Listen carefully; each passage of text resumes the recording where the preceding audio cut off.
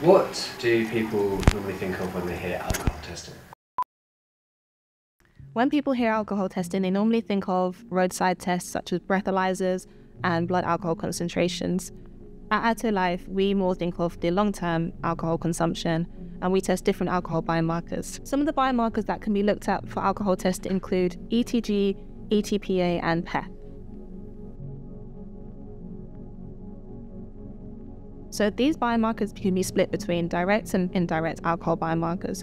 PEth is a direct alcohol biomarker, and is direct because it's only formed in the presence of ethanol. Another alcohol biomarker is CDT.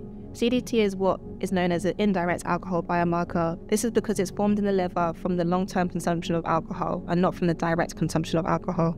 So at AtoLife, we say that PEth is a powerful biomarker as it can give a better interpretation of someone's alcohol consumption. We can tell whether they've been drinking heavily for the past month or whether they've abstained from the consumption of alcohol. PEth is favored by courts because it could paint a bigger picture of someone's alcohol consumption. For example, if they were drinking heavily previously, continuous PEth tests could show their gradual decrease in their alcohol consumption, eventually to see their abstinence. So for a PEth test, we only need a small amount of blood. This method of blood collection is safe and stable, so it's just a finger prick, and it's about 10 microliters and such a tiny amount of blood. Then it's safe to go in the post.